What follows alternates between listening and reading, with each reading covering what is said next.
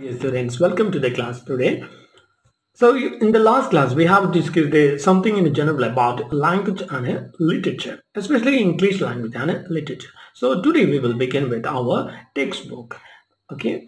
So, the name of the textbook that is prescribed for the first semester English medium students, the core textbook name is Crossing the Borders, Malayalam Literature in English Translation. So from the title of the textbook itself, you can understand, you can decipher there, the text, the content, what we can say, the chapters, or whatever be it, stories, essays, or whatever, they were originally written in Malayalam and then they got translated into English by some people.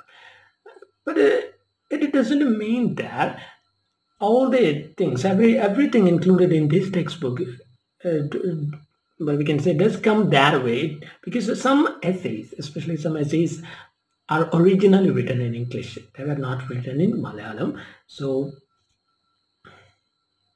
okay, keep this in mind. And now I would love to tell you something very important. This is your core textbook. So when you study, when you carry on with your studies this semester or whatever next semester or whatever semester, you just have to give importance to your core textbook and a core, core paper, and then you should give very much weight to the subsidiary papers, your history paper. So this semester you have to give primary importance to core paper, this paper, and this paper, and also history paper. Okay. Now coming to the contents of the textbook, we have three modules, total three modules, and a total 25 chapters. The chapters are again subdivided into two categories because some chapters are titled, given under the title classroom study, and some are given under the title guided self-study. So those classroom study, those chapters, they are referred as for classroom study. You have to study in detail because you will be asked to write essays, short answers, and also paragraphs from those chapters. But from guided self-study means I only need to stand here as a guide and you are the people who are going to study those chapters yourself. But don't worry, of course, I will be here and I will always help you out. So from those guided self-studies, you will have only paragraph questions, okay? So out of these 25 chapters or units, I will be taking 14 chapters for you. That means from chapter 12 to 25. Okay. Now we will discuss the pattern of the question paper. So as I said, there will be two sections. That means classroom study and a guided self-study. So first section A will be from classroom study, and there you will have, as I said, short answers, paragraphs, and then essays also. So first you will be asked to write 7 short answer questions out of 10 short answer questions. Okay, so you have to write in a sentence or two 7 short answers from classroom study.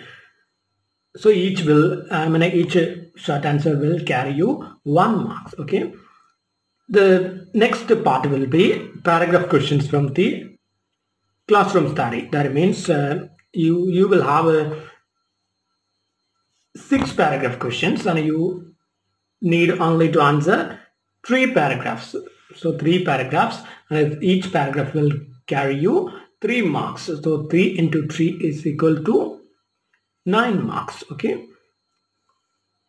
Next section, there will be essay questions. That means you have to answer 1 essay question, only 1 essay question out of 3 essay questions. So you will have 3 options and only 1 you need to attend.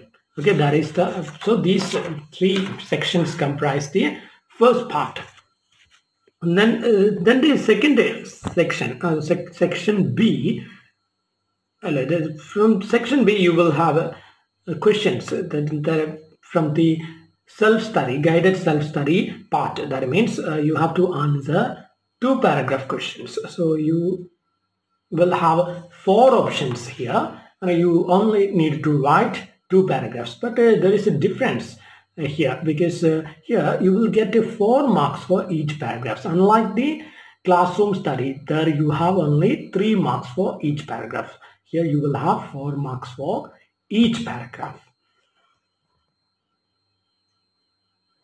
Now we will come to the third section of the question paper. So third section will be a comprehension part. So you will be provided a paragraph, a long paragraph, and based on that paragraph you have to answer 5 short answer questions. Okay, and 5 short answer questions, and each carries 1 mark. And after this there will be a paragraph question. That means based on the above given paragraph you have to write a paragraph. So here you will have at least 3 options, and you have to write only 1 paragraph based on the given paragraph. At least something will be like an appreciation of the above paragraph or something like that will be asked. Okay, don't worry, you will get enough sufficient options from this question also.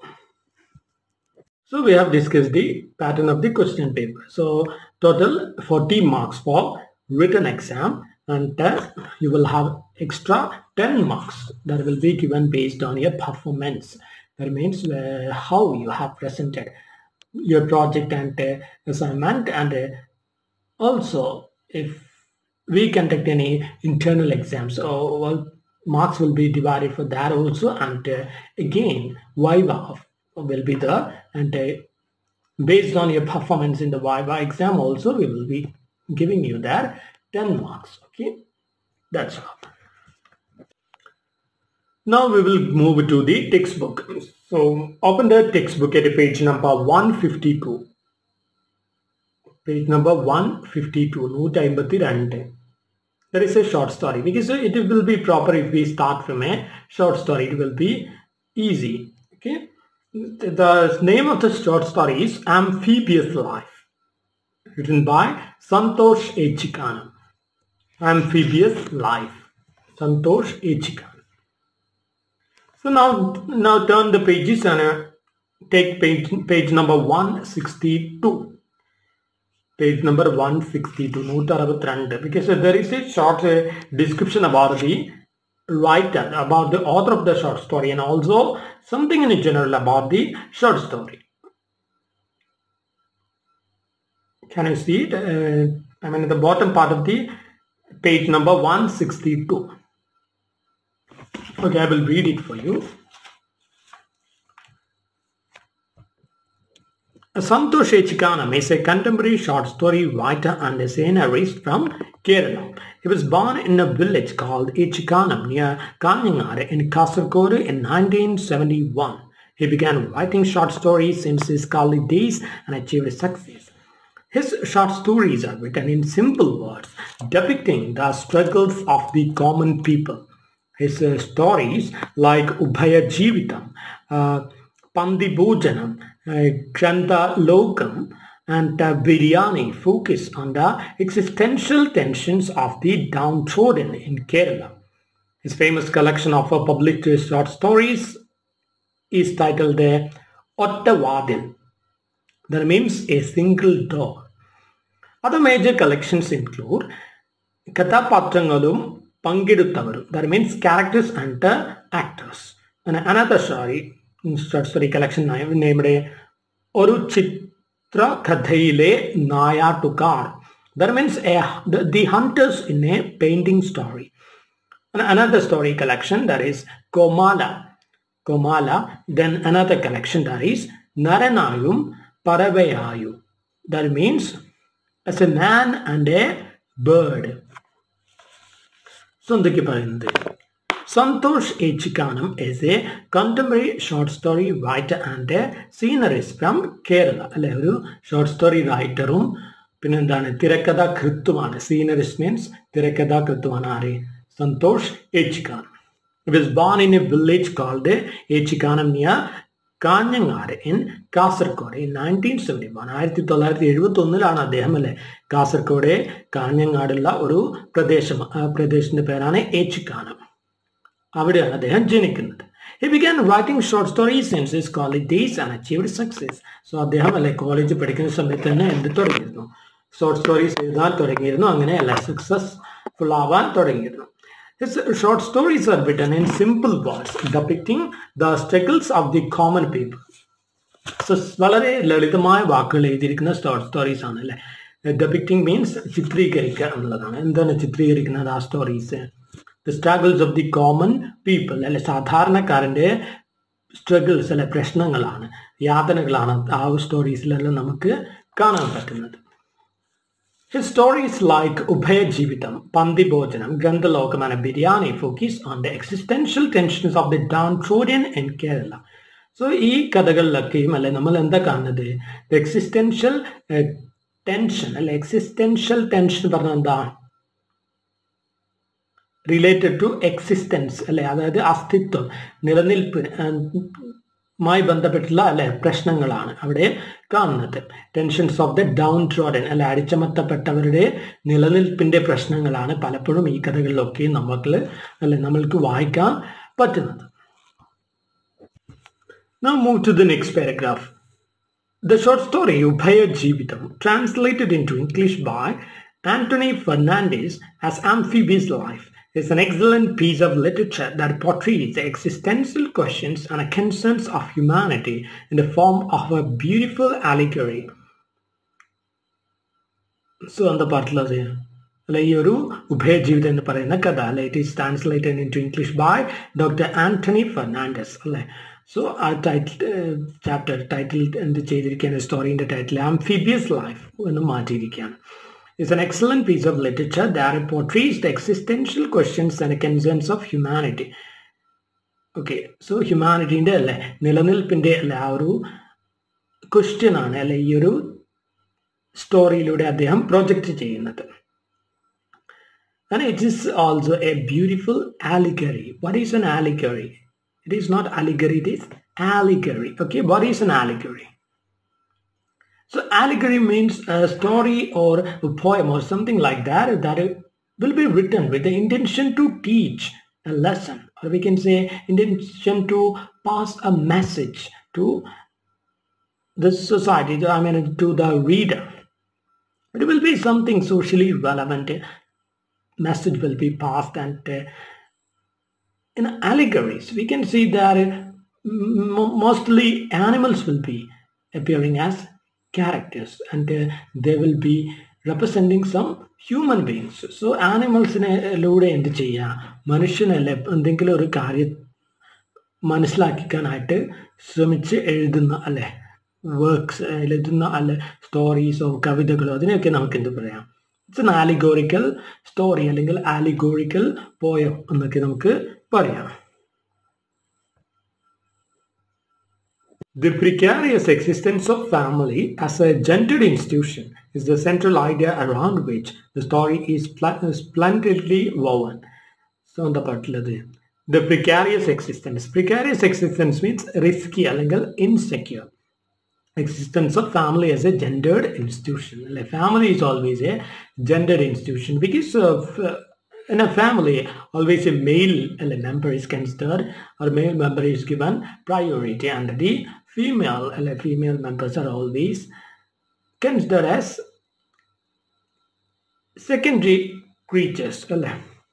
So അതുകൊണ്ടാണ് എന്ത് പറയുന്നത്? The precarious existence അതായത് risky, insecure existence of a family എന്ന്. So നമുക്ക് മനസ്സിലായി എന്ത് story അല്ലെ, he's talking something about a family and a man and a woman അല്ലെ, the relationship between a man and a woman.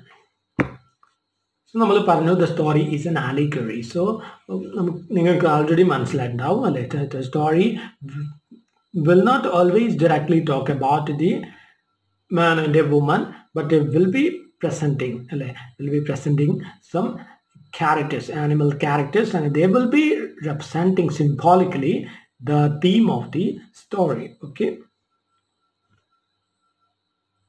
As the title suggests, the nature of human existence has an amphibious identity. So, amphibian identity എന്നാണ് പറയുന്നത് അല്ലേ. We have not talked, we have not discussed the word amphibian. Amphibia എന്ന് പറയുന്നത് എന്താണെന്ന് നമ്മൾ പറഞ്ഞിട്ടില്ല അല്ലേ. Amphibia means an animal അല്ലേ, that can live both in a water body and also on land അല്ലെ. വാട്ടറിലും കരയിലും അല്ലെ ജീവിക്കാൻ കഴിയുന്ന ഒരു ജീവിയാണ് നമ്മളത് പറയാ ആംഫീബിയൻ എന്ന് പറയാ, ആംഫിബിയ എന്ന് പറയാ അല്ലെ. ആംഫിബിയ എന്ന് പറഞ്ഞാൽ ഉഭയജീവികൾ എന്നാണ് അർത്ഥം. They can live both in water and also on land അല്ലെ. ലാൻഡിലും വാട്ടറിലും ജീവിക്കാൻ പറ്റും. സോ ഒരു സ്ത്രീയുടെ അല്ലെ ആ ഒരു ഐഡന്റിറ്റി എന്ന് പറയുന്നത് എന്താണ്? അതുപോലെയാണ് അല്ലെ. She is always made to live between two worlds എന്നുള്ളതാണ്. രണ്ട് ലോകത്തിലല്ലേ ജീവിക്കാൻ വിധിക്കപ്പെട്ടവരാണ്. Because as far as a woman is concerned അല്ലെ, she has no place in her own family അല്ലെ. her own ഫാമിലിയിൽ എന്തില്ല, അവൾക്ക് റോൾ ഇല്ല അല്ലെ. ആഫ്റ്റർ മാരേജ് അല്ലെ, when she goes to the family of her husband അല്ലെ, there also she is not, she won't be getting her place അല്ലെ. അവിടെ എന്ത് പറയും, your place is at your home. From her, her home, they will be telling the same thing. Your place is at your husband's home. So a woman's existence is always in between these two, and she will be running between the two worlds.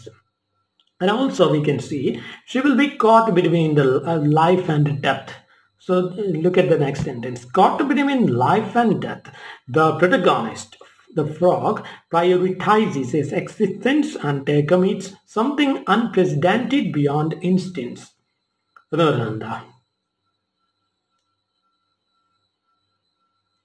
Caught between life and death അല്ലെ. നമ്മുടെ ഈ ഒരു കഥയിൽ നമുക്കറിയാം, നമ്മൾ പറഞ്ഞു അല്ലെ, ഉഭയജീവികളെ പറ്റിയാണ് പറയുന്നത്. സോ ഹിയർ അവർ അല്ലെ ഉഭയജീവി, അവർ ആംഫിബിയ is a frog, ഒരു ഫ്രോഗും പിന്നെ ഉള്ളത് ഒരു ഒരു ഫ്രോഗും ഒരു പാമ്പുമാണ്. സോ ഈ രണ്ട് അല്ലെ ജീവികളുടെ ആ ഒരു ഇന്ററാക്ഷനിലൂടെ നടക്കുന്ന അല്ലെ ആ ഒരു സ്റ്റോറി അത് എന്തുമായിട്ട് കണക്ട് ചെയ്യാണ് അല്ലെ. It is connected with the life of a man and A woman. So ആ ഒരു തവളയും പാമ്പും നമുക്കറിയാം അല്ലേ, they are enemies, always they appear enemies. So here the frog stands for a woman and the snake of course will be standing for a man who always stands near her as a threat to her എന്നുള്ളതാണ്. So നമ്മുടെ കഥയിലെ ആ ഒരു തവളയും പാമ്പും അത് എന്ത് ചെയ്യാണ്, കോ exist ചെയ്യാനായി നിർബന്ധിക്കപ്പെടുകയാണ്. അവർ ഒരുമിച്ച് ജീവിക്കേണ്ടി വരുന്ന ഒരു അവസ്ഥ ഉണ്ടാവുകയാണ് കുറച്ചു കാലത്തേക്ക്. അപ്പോൾ ആ ഒരു തവള ഒരു കാര്യം ചെയ്യുകയാണ്, അതായത് അതുവരെ മുമ്പെങ്ങും നമ്മൾക്ക് എവിഡൻസ് ഇല്ലാത്ത അല്ലെങ്കിൽ നമ്മൾ കേട്ടറിവില്ലാത്തൊരു കാര്യം. അതുകൊണ്ടാണ് ഇവിടെ എന്ത് പറഞ്ഞിട്ടുള്ളത്, ദ ഫ്രോഗ് പ്രയോറിറ്റൈസസ് ഹിസ് എക്സിസ്റ്റൻസ് അല്ലെ. ഫ്രോഗ് എന്ത് കൊടുക്കുകയാണ്, പ്രയോറിറ്റൈസസ് മീൻസ് ഗിവ് ഇമ്പോർട്ടൻസ് ടു അല്ലെ, അതായത് മുൻഗണന കൊടുക്കുക. തവള അല്ലെ എന്തിനാണ് മുൻഗണന കൊടുക്കുന്നത്, അതിൻ്റെ ജീവൻ നിലനിർത്തുക അല്ലെ എന്നുള്ള കാര്യത്തിന് മുൻഗണന കൊടുത്തുകൊണ്ട് എന്ത് ചെയ്യാണ്, the frog commits something unprecedented. Unprecedented means precedent means മുമ്പേ അല്ലെ നടന്നിട്ടില്ല എന്നുള്ളതാണ് അർത്ഥം. സോ അൺപ്രസിഡന്റഡ് മീൻസ് മുമ്പേ നടന്നിട്ടില്ലാത്ത എന്നാണ് അർത്ഥം അല്ലെ. അതായത് മുമ്പേ ഒന്നും എവിടെയും നമ്മൾ കേട്ടിട്ടില്ലാത്ത, കീഴ്വഴക്കം ഇല്ലാത്ത അല്ലെ കീഴ്നടപ്പില്ലാത്ത ഒരു കാര്യം ആ ഒരു തവള ചെയ്യാണ്. വാട്ട് ഈസ് ദാറ്റ് തിങ് എന്ന് നമ്മൾ പിന്നെ മനസ്സിലാക്കും. So the frog really commits an unprecedented action that is beyond instincts. Instincts പറഞ്ഞാൽ ജന്മവാസന അല്ലെ, ഇന്നേറ്റ് ഇമ്പൾസ് എന്നാണ് അർത്ഥം. ജന്മവാസന, അതിൻ്റെ ജന്മവാസന എന്ന് പറഞ്ഞാൽ തവള എപ്പോഴും പാമ്പിന് കീഴ്പ്പെട്ട് ജീവിക്കുന്നതാണ് അതിൻ്റെ ജന്മവാസന അല്ലെ. സോ ആ ഒരു ജന്മവാസനയ്ക്ക് എതിരായിട്ടുള്ള ഒരു കാര്യം എന്ത് ചെയ്യാണ്, നമ്മുടെ തവള കമ്മിറ്റ് ചെയ്യാണ്.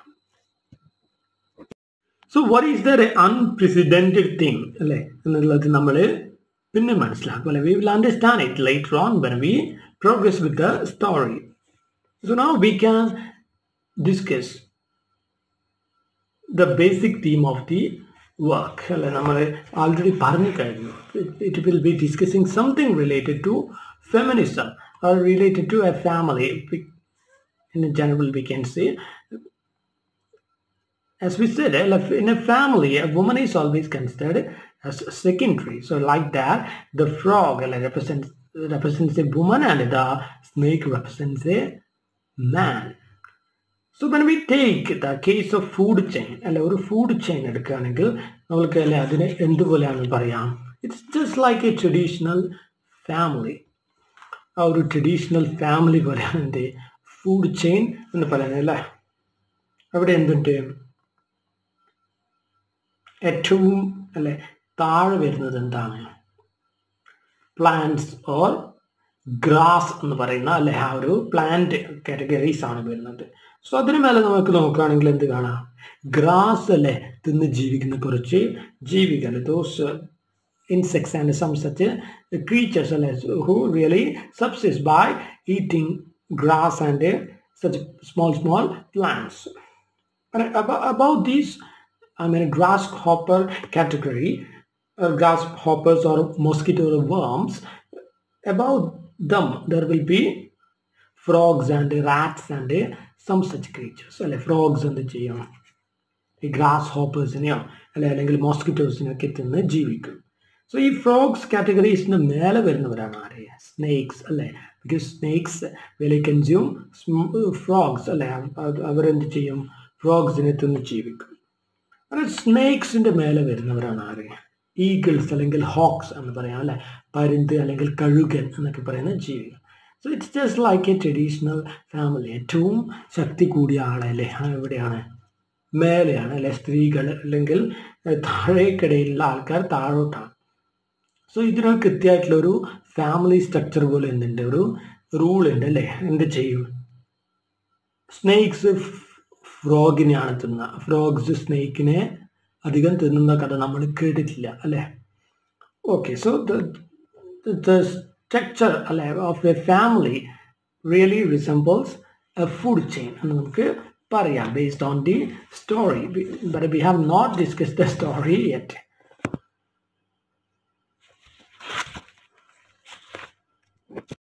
Now you open the textbook at page number 152.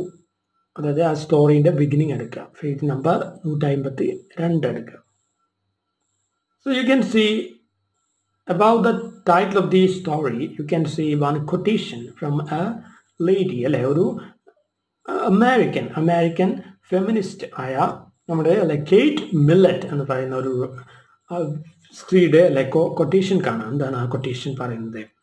The complete destruction of traditional marriage and the nuclear family is the revolutionary or utopian goal of feminism. So ഫെമിനിസത്തിന്റെ revolutionary വിപ്ലവകരമായ അല്ലെങ്കിൽ യൂട്ടോപ്യൻ ഗോൾ എന്ന് പറയുന്നത് എന്താണെന്ന് പറയുന്നത്? Destruction of traditional marriage and destruction of nuclear family. എന്തുകൊണ്ടാണ് അങ്ങനെ പറഞ്ഞത്? എപ്പോഴും അല്ലെ ട്രഡീഷണൽ മാരേജും അല്ലെ ഫാമിലിയും ആണ് എന്ത് ചെയ്യുന്നത്? Take the lead in really suppressing the women of a family. So സ്ത്രീകളെ ആദ്യമായിട്ടല്ല അടിച്ചമർത്താൻ മുമ്പോട്ട് വരുന്ന ആര് തന്നെയാണ്? ഈ രണ്ട് പ്രസ്ഥാനങ്ങൾ അല്ലെ, ഈ രണ്ട് what we can say institutions ആണ്. മാരേജ് എന്ന് പറയുന്ന ഒരു ഇൻസ്റ്റിറ്റ്യൂഷൻ അല്ലെ, ഫാമിലി എന്ന് പറയുന്ന ഒരു ഇൻസ്റ്റിറ്റ്യൂഷൻ. സോ ഇവിടെയുള്ള അല്ലെ മെയിൽസ് ആണ് എന്ത് ചെയ്യുന്നത്? Take the lead in really making A woman below a man. ഒരു മാനിന്റെ താഴെ അല്ലെ സ്ത്രീയെ നിർത്താൻ മുന്നിട്ടിറങ്ങുന്നത് ഫാമിലിയും മാരേജുമാണ് എന്നാണ് പറയുന്നത്. So it is called A utopian goal. Utopia, you might know, it is not utopia, you should pronounce it as utopia. So utopia എന്ന് പറഞ്ഞാൽ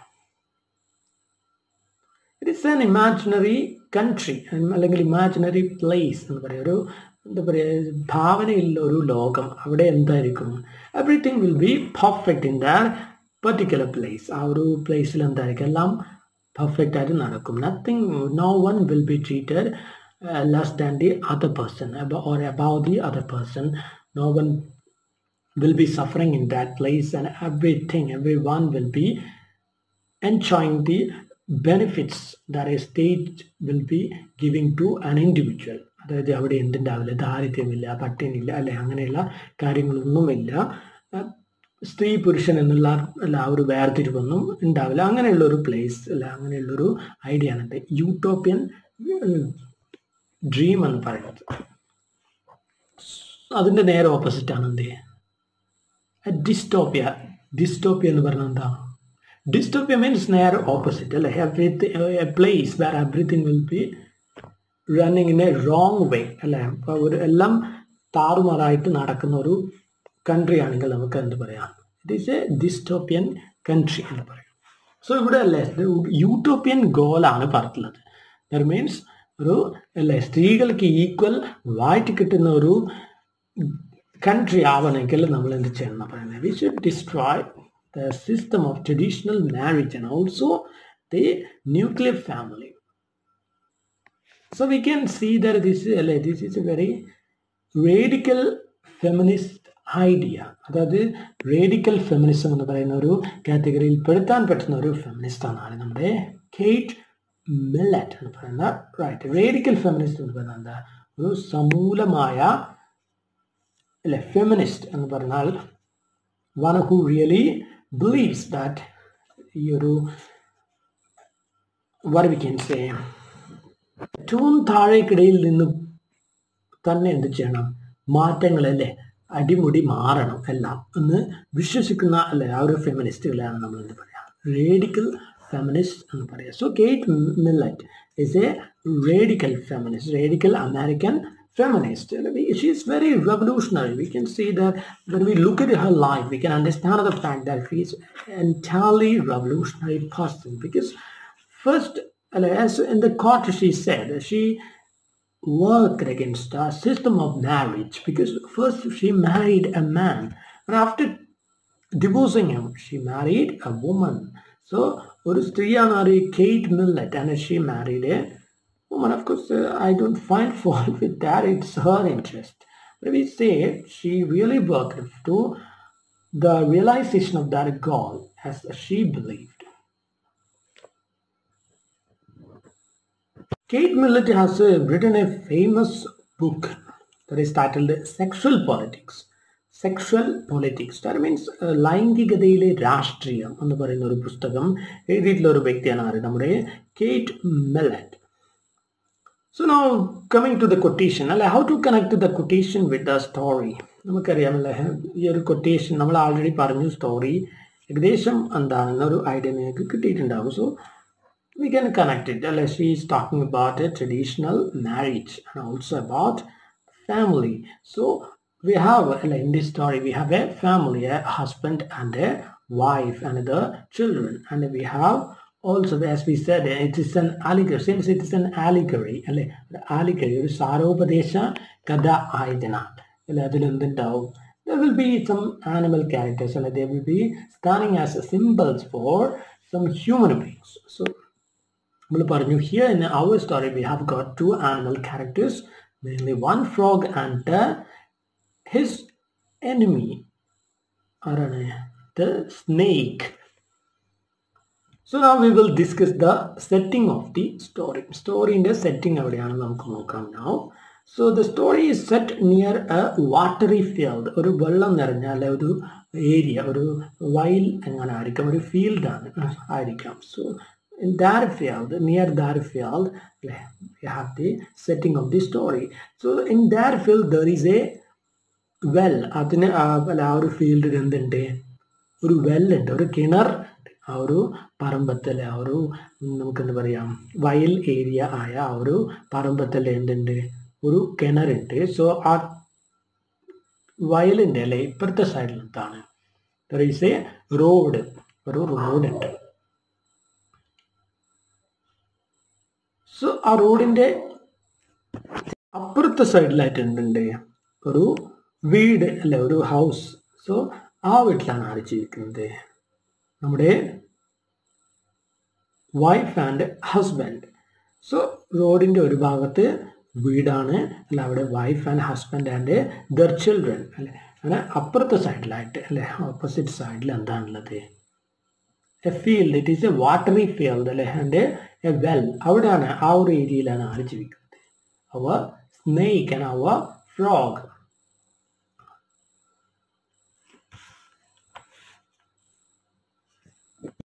Now you have understood the setting of the story. So with this we can end our lecture today, because when we begin the story today we will not be able to reach anywhere. So it will be good if we begin the story in the next class. Now I would love to draw your attention to one of my statements that I said, I made when we started our class today. So I said you should concentrate on your core papers, right? So why I said so? Because when you go to the next level, when you go for PG, for your master's degree, they will only count the marks that you score from the core papers. They won't count the marks you have acquired from your second language and the common papers. That will not be counted there. And also, when you finish a degree, so the degree's marks, the rank, what we can say, the class, whether you have got a first class, second class, or rank, will be decided based on the score that you have acquired through your core papers and subsidiary papers also. So when I talk of subsidiary papers, that I mean is history paper and a journalism and all. So these papers you should concentrate, core and subsidiary papers. It doesn't mean that you should neglect the second language and the common papers. I don't mean like that. So don't misunderstand me. So just of course you should respect those papers and you should give due weight to those, but a priority should be given to the core papers. Okay, so the best strategy will be when you wake up and start your day with your studies, just start from the core papers and then move to the other papers. That will be a very good strategy. Okay, so that's all for today. So we can wind up now. Just read the story yourself and try to understand it. Okay, we will proceed with the story in the next class. Take care.